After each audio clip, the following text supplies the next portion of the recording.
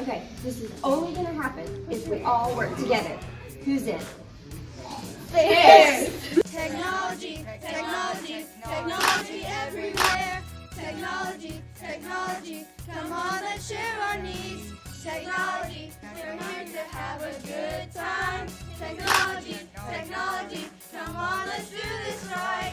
The ZIPGrow educational rack is a hydroponic plant system. Yeah, it grows food and minerals. Students watch their produce come to life. We're all in this together. Once we know that we're all stars, and we see that we're all in this together.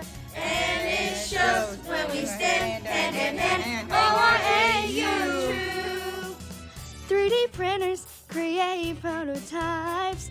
They help our analytical skills to study size, shape, movement, and relationships between objects all the time. Come on now. We're all in this together.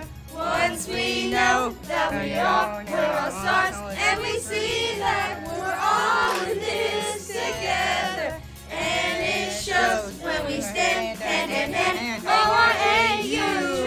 Smartboards are special in their own way. They make hands-on learning strong, each other strong. Students interact with their work. In the classroom is where it belongs. We want to start a Smoky Bear Media to record the news and share positivity. We need some desktop computers, yeah, you know, to help us learn coding. We're all in this together. Once we know that we're all stars, and we see that we're all in this together. And it shows when we stand hand in hand. ORAU. Smoky bears everywhere. Wave your hands up in the air. That's the way we do it. Let's get to it.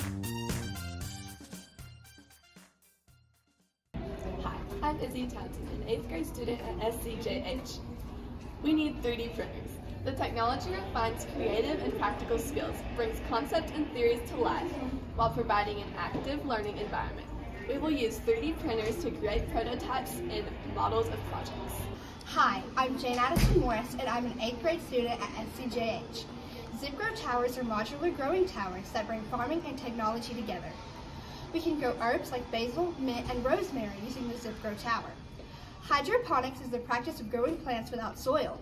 Instead, you add nutrients directly to the water supply. My name is Aubrey, and I'm a student, an 8th grade student at SCJH. Using gaming computers within the classroom engages us to interact with the curriculum. We are learning the content while increasing memory and coordination.